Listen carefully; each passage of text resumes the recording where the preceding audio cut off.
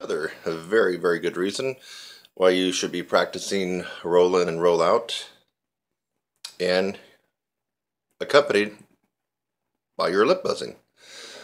Lip buzzing not only builds up strength and flexibility and responsivity, depending on what you're doing, but it is also a practice in real time roll in and roll out. And I'm going to demonstrate that right now.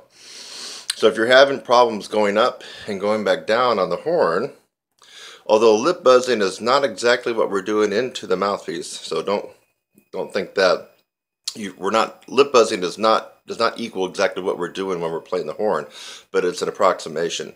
And so if you can get the roll in and roll out with your lip buzzing, you're just going to find it much easier on the horn. So why don't you watch the real-time roll in and roll out on my lips without the horn. I've already demonstrated in another video on the horn. So I'm going to play a tester note of low C. I'll do a couple of these so you can kind of get it. Concert B flat low C. I'll buzz it. Now I'm going to roll out.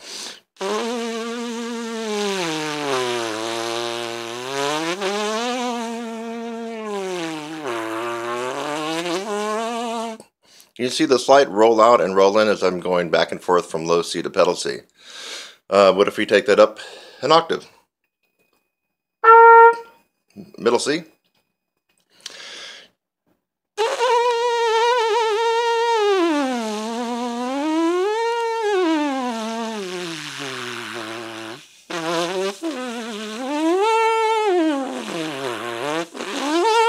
Let me get a better breath. Run out there.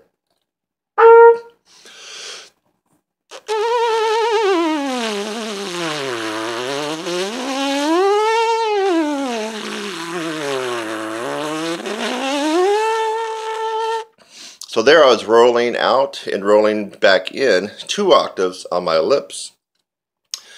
And I'm not going to try to set any record here on how many octaves I can do, but you're seeing the real-time roll out and roll in. And if you're having trouble doing that on the horn, you might consider doing a little bit of lip buzzing. Now, if you haven't done a lot of lip buzzing before, or you have and you haven't had good success, you really need to go to my YouTube channel and search lip buzzing, or just put in lip buzzing Kurt Thompson, because I have a plethora of lip buzzing tutorials, most of them cautioning you to not do too much lip buzzing, keep it as soft as you can to get the tone out, and taking lots and lots of breaks, because you do just a little bit more lip buzzing than you really need, and it can actually backfire on you and screw you up. And so you don't need to get gun-ho on lip buzzing and do a half an hour of this a day and find that a couple of days later you can't even play the horn, because that's what will happen to you. So what if we went a little higher? That last one was middle C.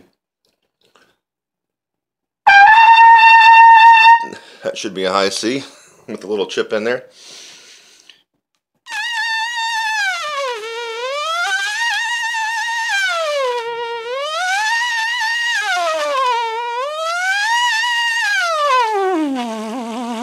Take a breath, see if I can get that back up.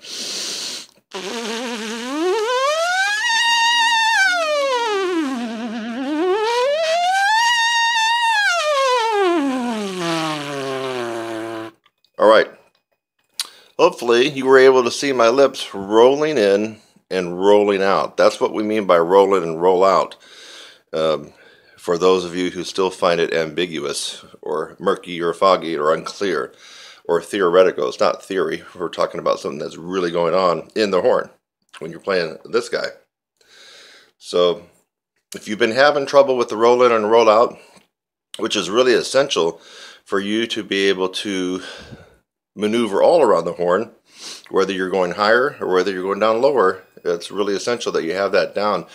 If you don't have that down, what ends up happening is, well, it's the result of why most people sound the way they do. They sound choppy and brittle and stiff, and they don't have that really fluid, flowing cantabile singable sound, and instead they're choppy. And the reason that is because they have to reset their embouchure as they go high and they have to reset their embouchure as they go lower.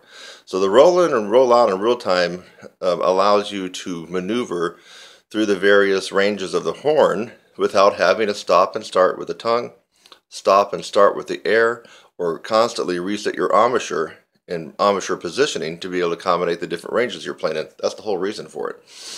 And so it's not just a talent or a skill set. It's a combination of just about everything: strength, flexibility, skill set, and some talent. Where I made mention in the 4-octave glissando tutorials I did that's pretty much a result of brute strength and power, not a lot of talent. The roll in and roll out does require a skill set. It's not about brute strength. It does require some talent, some skill set. You need to have practice on that. And of course, it does take a little bit of strength and flexibility. So one more time, see what we can get here. Yeah. So the high C, and I'm just going to keep it high C and under, for that way that's just for everybody, okay?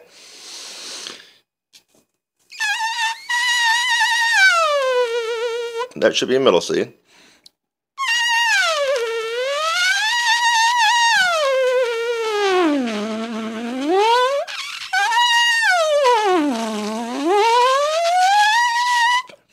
That was, I'm actually kind of firing on all cylinders this morning because that actually came out pretty decent. That was real-time rolling from high C down to low C and all the way back, that last couple that I did. So it might look easy to you on the video here, but when you start trying that lip buzzing, you're going to go, oh my God, it's tough. So lip buzzing in general is tough. It's actually the hardest thing that we can do in regards to our horn, as far as embouchure and as far as playing. So the lip buzzing the hardest, mouthpiece buzzing is about moderate, and then of course playing the horn is the easiest. So that's how it goes. So anyway, I'm Kurt Thompson, and if you want some embouchure coaching for all brass instruments, what I just did is applicable to all brass instruments, not just trumpet.